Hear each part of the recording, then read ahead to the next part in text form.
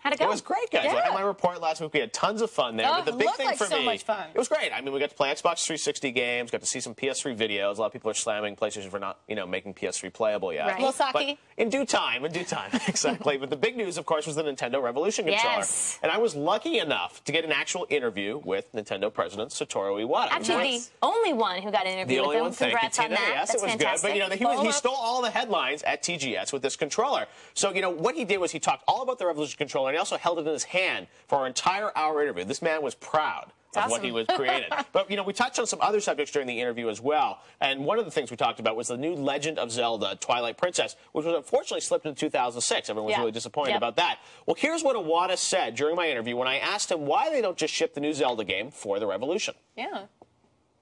First of all, I'm very sorry, but we could not keep our promise to launch the new Legend of Zelda game by the end of this year. However, we still have another promise, and that is to launch the Twilight Princess for the Gamecube. Some may say that it should be very advantageous for Nintendo to launch Legend of Zelda for Revolution, for the sales of the Revolution.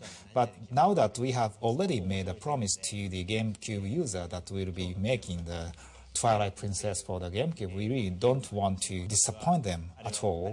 Having said that, however, I'm personally looking forward to seeing how Zelda can be played with this new Revolution controller. I'm really looking forward to see how Zelda can be changed by taking advantage of this new controller, and I am actually pushing Mr. Miyamoto to show what kind of things can be done with the Legend of Zelda.